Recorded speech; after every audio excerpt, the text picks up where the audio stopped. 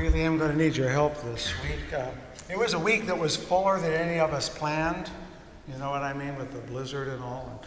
And yesterday I was blessed, truly blessed, with the board retreat, which was a wonderful time for us to be together most of the day. But before that, I was blessed in the way that is uncertain to deliver the invocation at the State of the City breakfast. So I prepared for that, and then I went to the retreat. And then the greatest blessing came at the end of the day when I met with a family to celebrate a life that has just ended.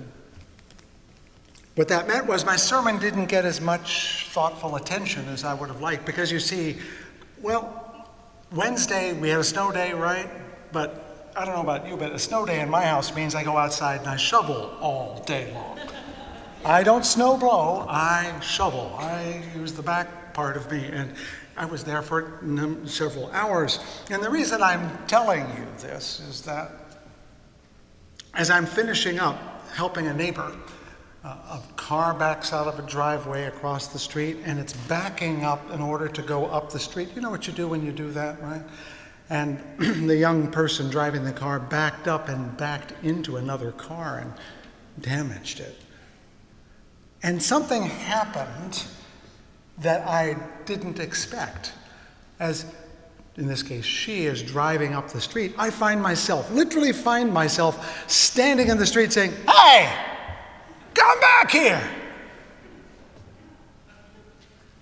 Because she hurt the car. It's wrong, right? But what good can I do? Just standing in the street with a shovel is not a very intimidating moment. So I resumed shoveling and fuming now. Fuming. And then down the street comes the car. I don't know if she looked in the rearview mirror. I don't know if she realized she'd been seen. I don't know. But there she was saying, "Oops." And I said, "Yeah, you should leave a message on the windshield," which she did. I want to start with that because I need your help,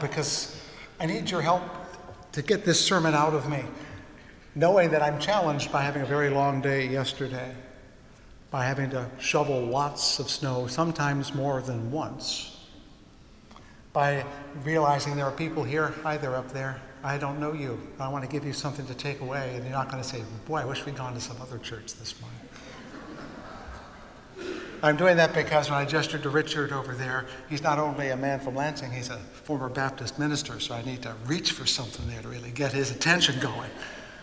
And there's a Presbyterian minister, retired now, who's here, and I know he's looking in his book of Faith and Order to see how far off the track I am.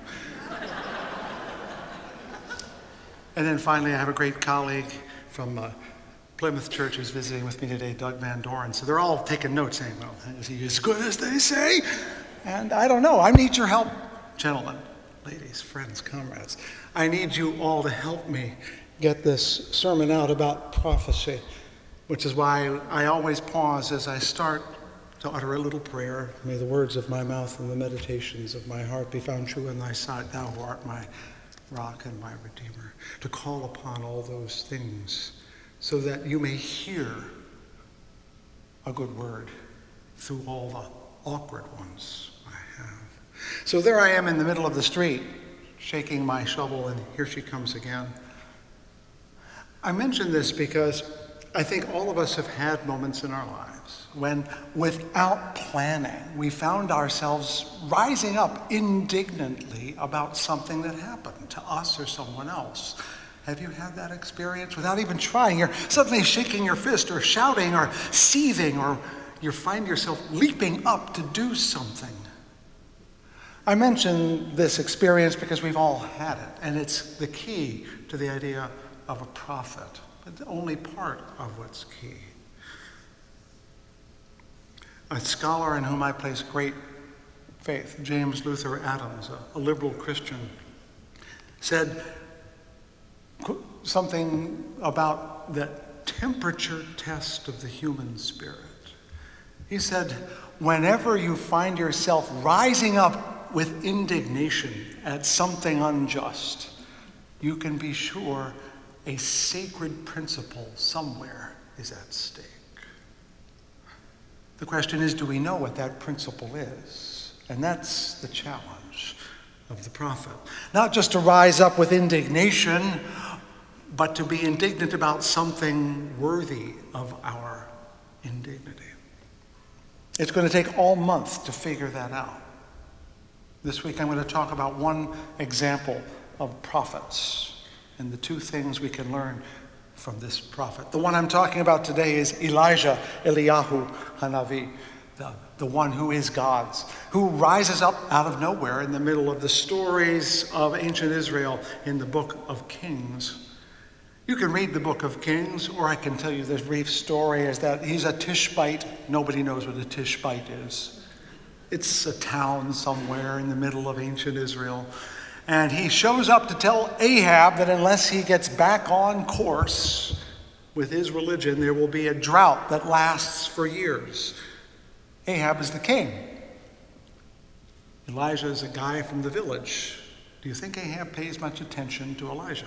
Thus saith the Lord. Who cares? You're just a Tishbite. I'm the king.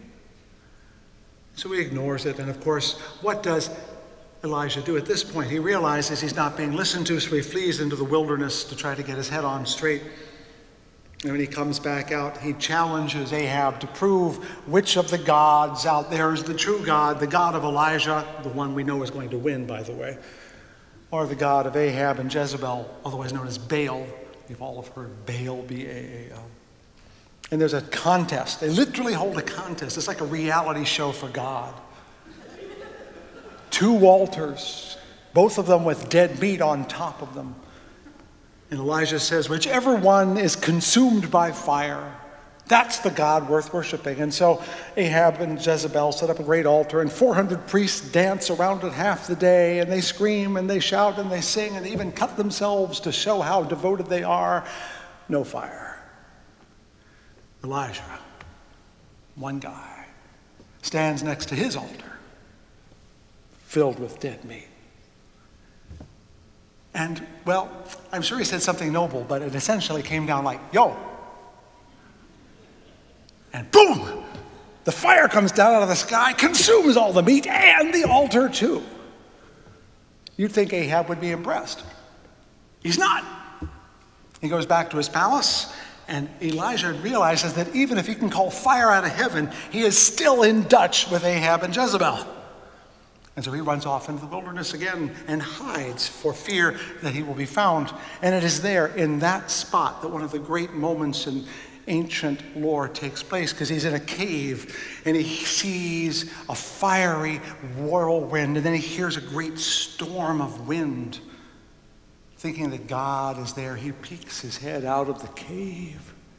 But God is not in the whirlwind and not in the fire. He's not even in the earthquake that's happening.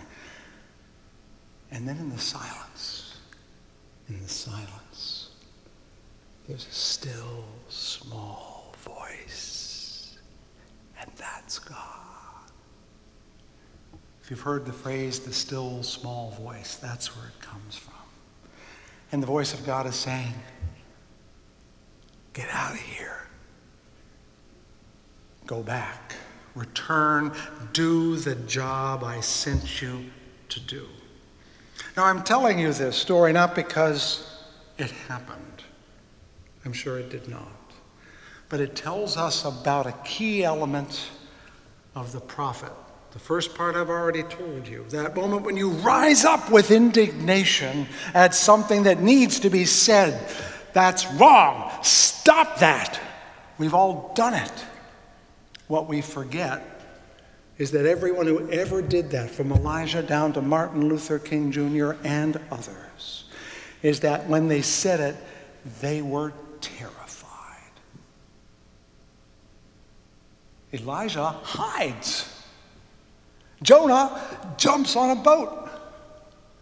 Every prophet who knew what a prophet was going to get into runs as fast as she or he can to avoid it. Because what happens to prophets? Did you remember what we read this morning? Grandchildren of those who stoned the prophets gather up. This is not a job you volunteer for. Nobody says, hey, I want to be a prophet. Throw rocks at me now. No one does that. You should be afraid. A true prophet is always terrified that if you name the unrighteousness, if you name the indignity, if you name the injustice, that you will find people who want to shut you up. And we only need to talk about the two men that we celebrated in January, Martin Luther King Jr. and Mohandas Karamchand Gandhi, to know that they ended their lives because they dared to speak of their indignation and people took their lives. No one in their right mind volunteers to be a prophet. You're supposed to be afraid. You'd better be afraid. And I'm giving you this advice because there are plenty of prophets out there who seem to live in very large houses, have very great crowds who follow them around, and seem to get into a lot of famous environments. Any prophet that's doing well financially is lying. Right? Any prophet who tells you something you want to hear is lying. Any prophet who is not being chaste is not a prophet, because the prophet always delivers unwelcome truth, which is why so few of them are preachers.